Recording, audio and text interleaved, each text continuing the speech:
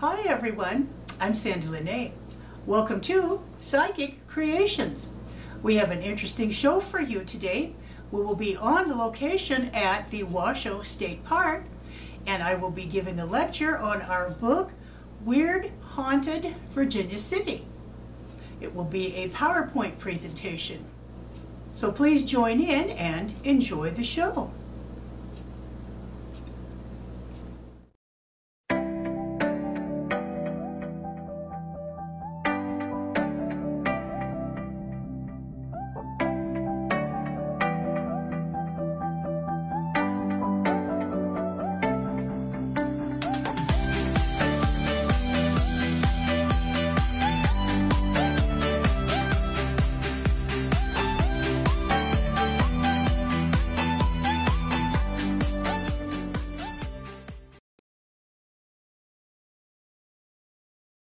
All right.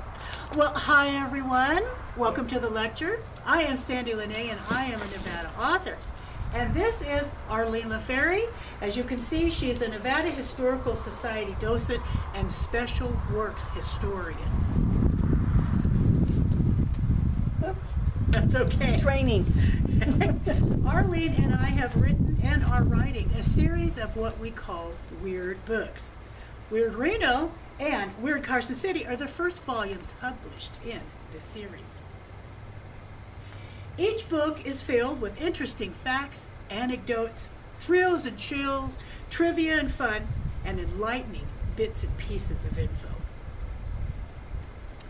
Actually, Weird Haunted Virginia City is written a bit differently, more soberly than our other volumes.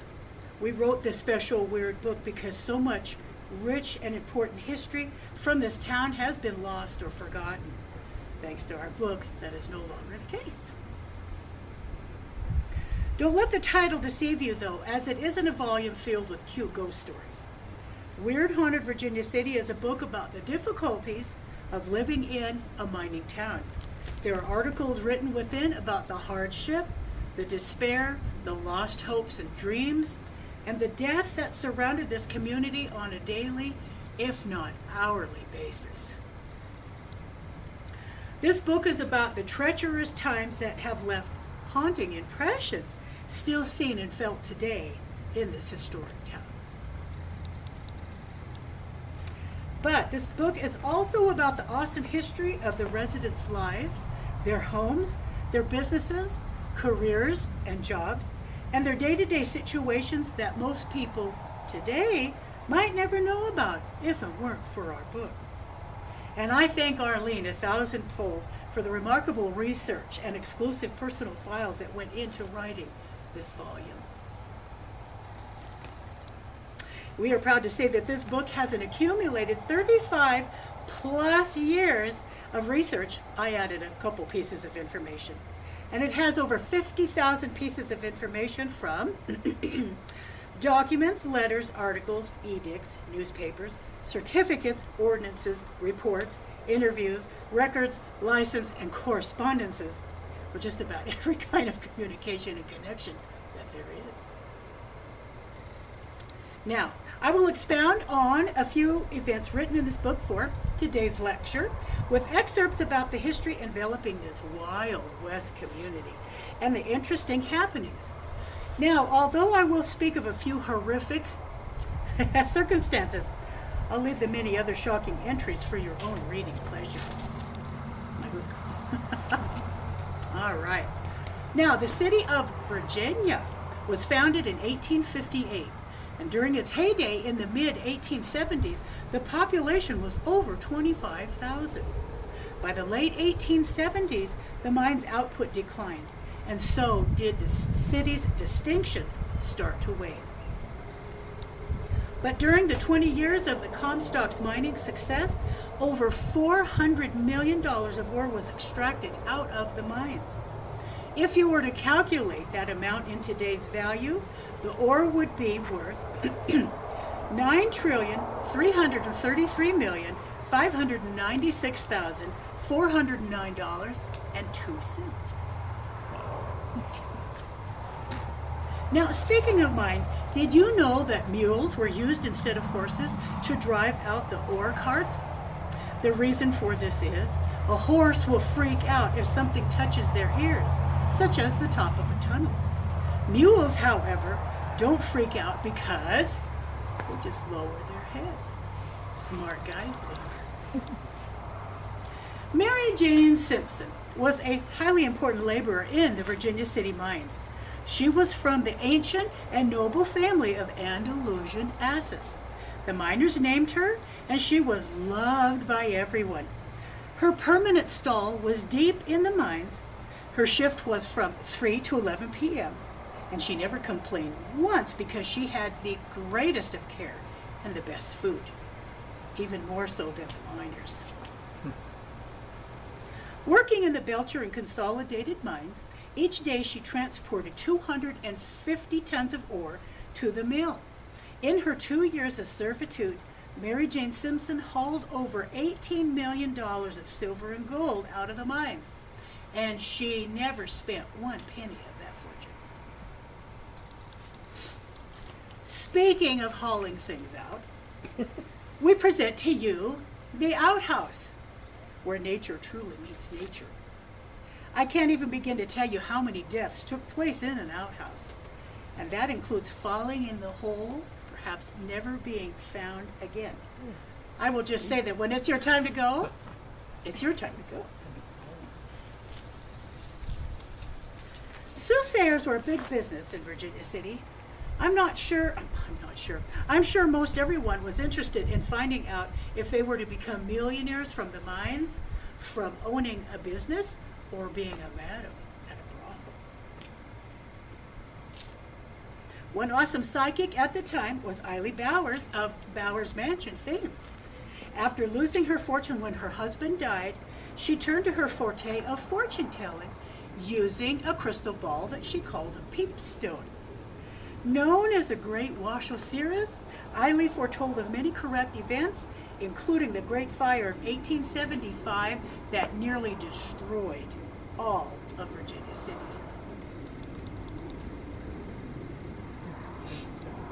Other noted Virginia City women were the ladies of the evening, who followed the mining camps around from region to region.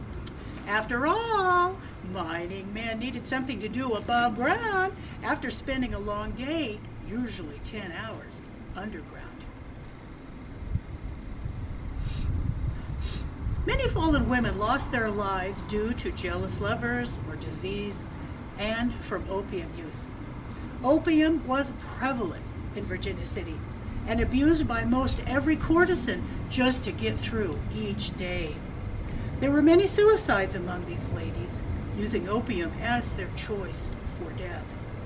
A career in prostitution was quite hard on women. You can laugh at that. All right. Now, entertainment took on a different variety in old Virginia City, such as a particular pharmacy that kept a man's heart in a jar of alcohol for the viewing pleasure of the community's residents. John Sullivan's heart was on display in July of 1875 at Cole's drugstore. Those with a morbid curiosity would stop in to see the 2 bullet holes that killed him in his organ. And as a piece of trivia, Sullivan was actually buried without his heart.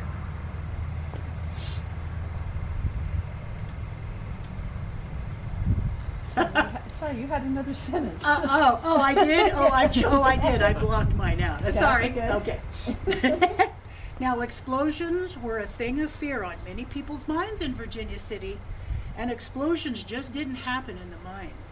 They could happen right in the heart of the city.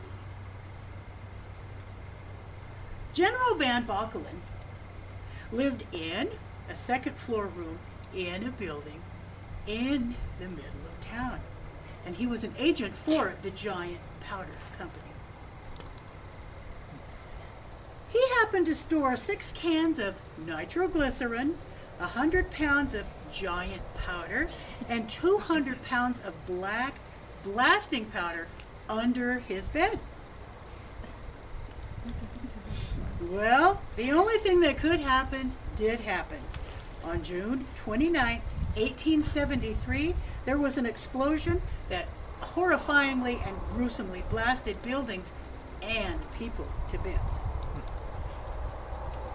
Quite a few people were separated in the explosion. In fact, the remaining pieces of 3 females were buried all in one coffin. That explosion was monumental, I'll tell you. Now, did you know that women's clothing of that era could either save your life or cause your death? It's true. On February 10, 1898, a .40 caliber revolver was used by Mr. Douglas to shoot Miss Gussie Melville. A bullet hit the gusset of Gussie's corset near her heart. The corset shattered, acting like a coat of mail, leaving only a superficial wound. Douglas was arrested, and Miss Melville recovered quite nicely. Miss Curran wasn't so lucky. On December 1st, 1869, while attempting to retrieve some water from a mill, the metal hoop of her skirt she was wearing got caught in the wheel shaft that led to the water barrel for the mill. Excuse me. 2, the clothing over the metal hoop wound tightly around the wheel shaft, and in each revolution of the wheel, the poor woman was whomped on the floor. Needless to say, due to a severe concussion and multiple broken bones, she died 2 hours after the accident. 16-year-old newlywed Amelia McKay usually accompanied her husband to his job. He worked the night shift at the Gold and Curry Hoisting Works. On February 18, 1873, Amelia, at work with her hubby, went into the office to retrieve a book. When she returned, she walked next to the pumping machine. Her skirts got caught, and she was pulled backwards into the space between the large spur wheel and the stone foundation upon which the machinery sits.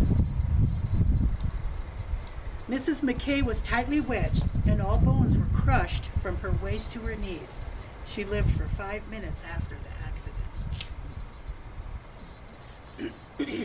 The Territorial Enterprise printed the entire gory story, taking up column after column after column.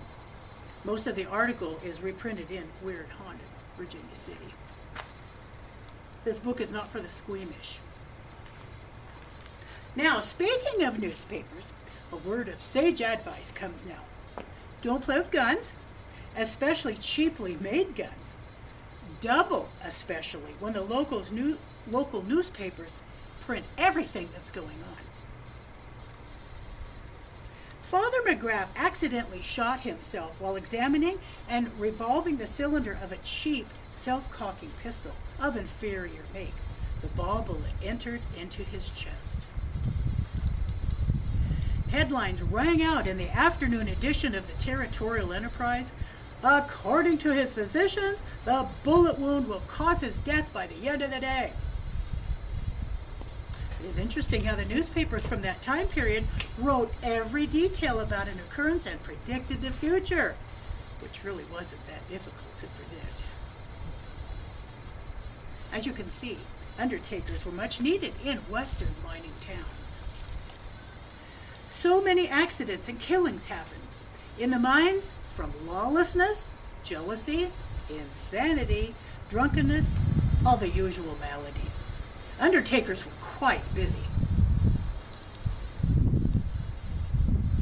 One very noted Virginia City undertaker was Colonel Joseph A. Conboy.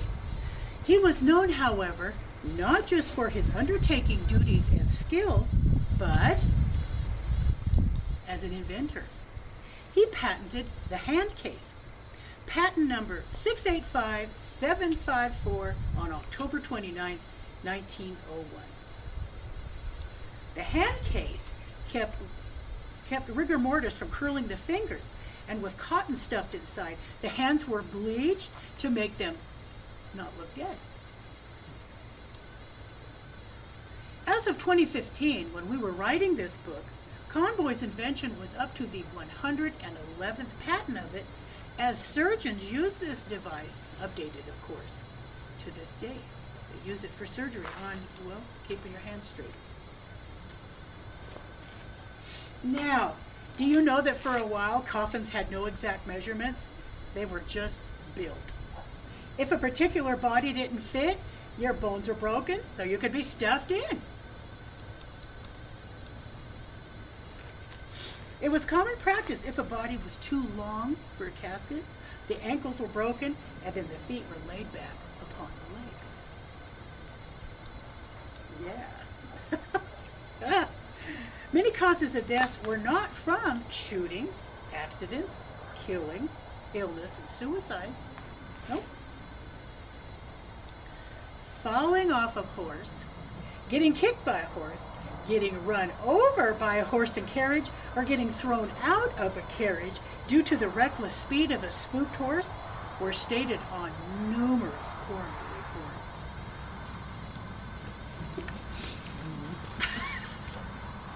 Did you know that Virginia City hated San Francisco with a burning passion?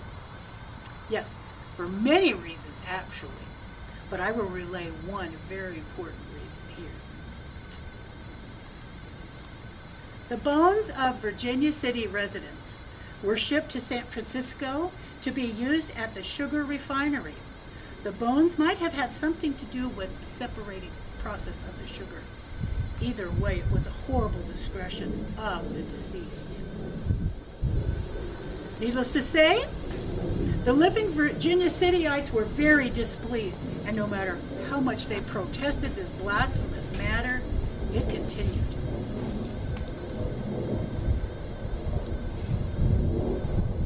Ghost haunting inspectors. Many people think that Virginia City is haunted. Many people just poo-poo it.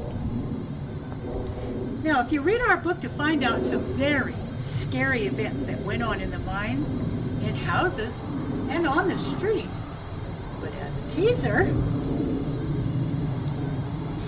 if you stop at the St. Mary Louise Hospital, now known as the St. Mary's Art Center, walk onto the front porch and ask Sister Xavier to appear and say hello. She did for me, and I have a phenomenal photo of her doing so. This isn't it, by the way. Now, if you happen to shop inside the Comstock Bandito, look for the ghost of a golden retriever who sleeps in the back of the store. He loves kids, and children will actually tell their parents that a ghost dog came up and licked them. The looks on the parents' faces are priceless. Now, back to Weird Haunted Virginia City Bog. It might be best to leave the light on at night when you read our book.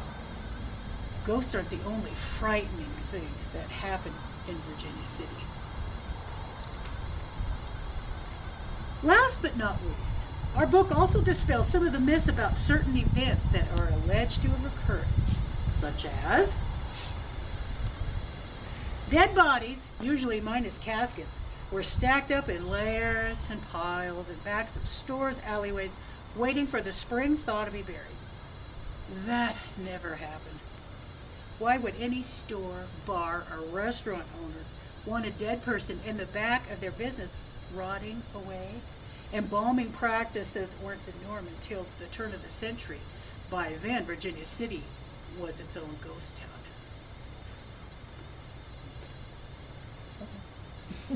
Was there another sentence that I forgot? Oh, there was another sentence. Okay. By then, Virginia City was becoming a ghost town. There it was. There you go. Thank you. All right. There was a special place for the dead. Read about that. Oh, there's on my another page. That's why I goofed up. Sorry. Okay. There was a special place for the dead. Read about that special place and where it was located in our Weird Haunted Virginia City book. Okay, now we're back. To the saloon. Okay, now we're back. Okay. Now the story about the Millionaires Club is quite comical. The organization was said to be held upstairs at the Washoe Club and was a gathering place for the wealthy. Much drinking and debauchery that only the rich could afford and afford to do was going on practically 24/7, according to the myths. Actually, the Millionaire Club was a ploy created by the then new owners of the building in the 1960s to provide a legal title to the upper section of the structure of this property. The owners even created a token for the Millionaire Club as a souvenir in celebration of owning this historic building. There's an awful lot of myths in poor Virginia City. All right.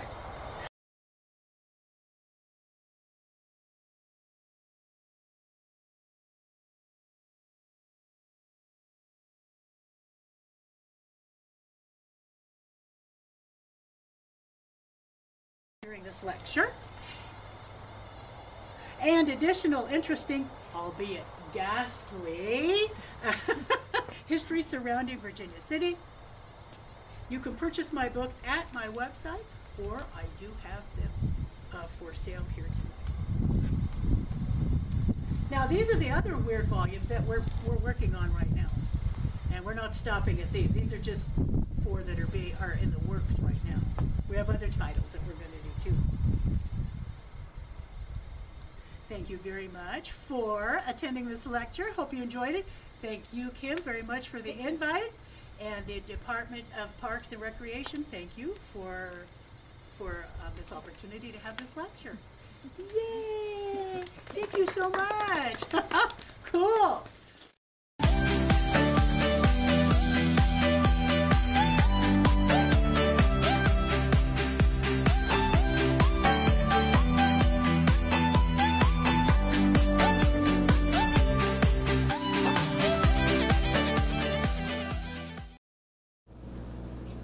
Well, we hope that you enjoyed the show. We're back in the studio again. Thank you so much for watching Psychic Creations. If you would like to be a guest speaker on my show, please contact me at my website, which is www.sandiepsychicstones.com, or at my email address, which is admin@sandiepsychicstones.com. Please note that the content of Psychic Creations is of the spiritual, the paranormal, the metaphysical, and lectures. Thank you so much for watching Psychic Creations, and we'll see you next show.